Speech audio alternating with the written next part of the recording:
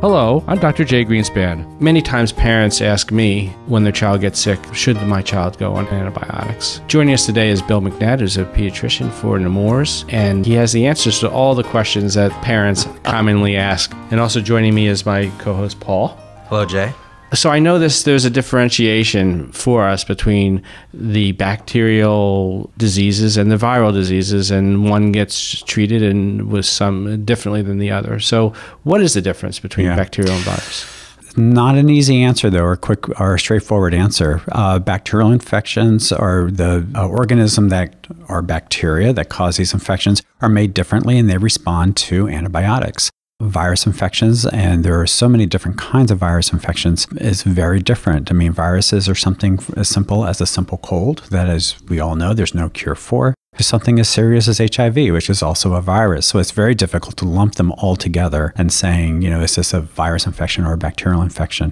Maybe one of the ways we should do this is this a serious infection versus maybe not as serious infection? Because we're constantly talking about this in the office with families because they frequently do come in thinking my child has a fever, it's an infection, that I should be getting medicine for that fever, and that medicine is going to be an antibiotic. And so we do spend a lot of time educating our families about what infections are and that there are different kinds of infections. And the two more common infections are virus infections and bacterial infections.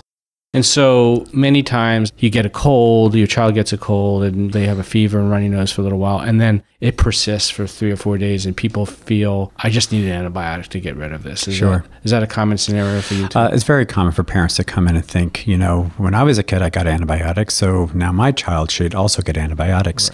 Right. I think we're approaching medicine in a different way, hopefully smarter.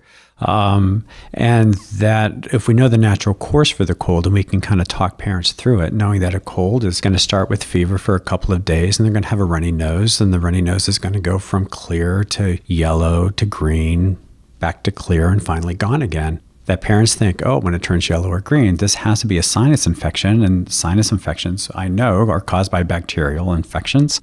And so a lot of this is education. It's just kind of talking parents through it. So if we can tell them what to expect and they see that that indeed is happening, it makes it much easier for the process, and we can get away without using antibiotics. And one of the things we're worried about is the overuse of antibiotics in the population in general, is that, if we use too many, too often, that bacteria are getting smarter and that they're going to change themselves. That makes the antibiotic less effective if we continue to overuse them. So we're trying to be good stewards of the world by not using antibiotics too frequently or inappropriately. And, we're using a lot of antibacterial soaps and gels. And what's your recommendation on that at the house? I think they're fine to use. I like using them actually when parents are traveling. I usually recommend that they take them with them if they're going to be in airports or places where there's going to be a lot of people, even going to the mall. You just don't know what germs are out there. And, if you put your hand on the rail, so have a million other people and a million other germs. Within the house, maybe I'm not as concerned about it, but we do recommend hand washing in some form. If it's using antibacterial gel or soap, that's the easiest way to prevent infections from happening. So usually when I see a child, regardless of what kind of infection they have, I always will talk about make sure everyone's washing their hands. Great information, yeah. Is there also a concern of the health of the gut and the GI tract with too many antibiotics? Well, the gut is lined with bacteria, which we call the good bacteria, and that the antibiotic is very indiscriminate. It will kill the bad bacteria in the ear, but also the good bacteria in the gut. So I think we have to be very careful of that. And one of the things that we've been doing is if we do have to use an antibiotic, is we're also recommending at times using a lactobacillus or acidophilus, which is the good bacteria that you find in yogurt or that you can actually buy at most health food stores to replenish the gut after we've wiped out the gut bacteria.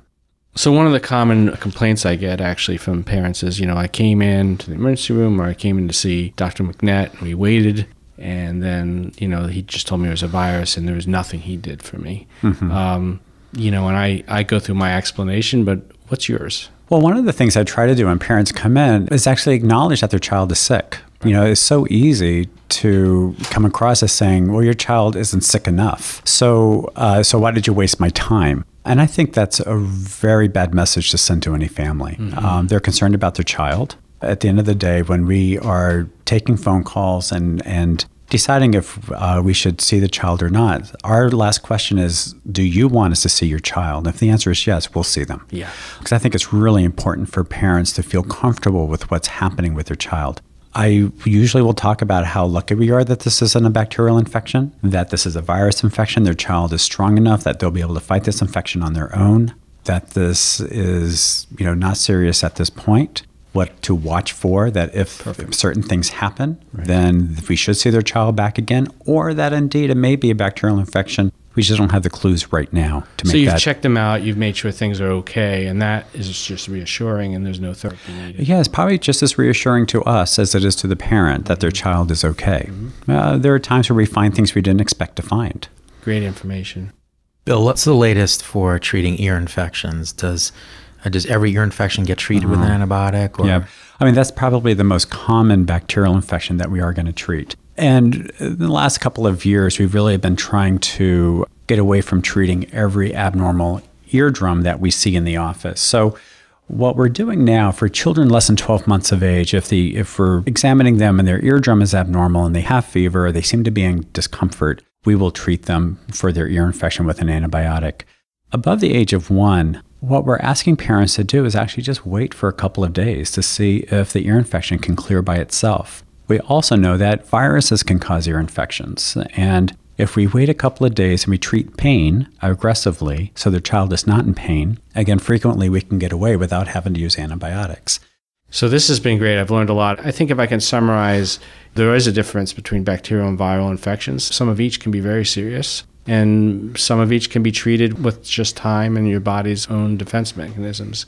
Antibiotics don't work for everybody and for everything, and they should only be used with careful advice from your provider. That was perfect. Okay. The only thing I would add is, medicine has changed pretty dramatically, especially in pediatrics in the last 20, 25 years, and that we now have vaccines against the most common type of bacterial infections that we used to see in children, pneumococcus and also Haemophilus influenza type B. Because these are now routine vaccines, we just are not seeing the types of serious bacterial infections that we used to see, 20, 30 years ago when I was first starting in medicine. Well, so we have time, because the serious bacteria have been taken care of to some degree. We have time to wait this out and not overuse antibiotics. Yeah, at times we do. Yeah. Great information. Thanks for joining us, Bill. Sure. To our listeners, if you have a question about this topic, or if there's another topic you'd like us to explore in a future pediatric chat, you can send it to us by using the question portal on our webpage. And be sure to view our library for more pediatric chat programs. I'm Dr. Jay Greenspan, and thanks for listening.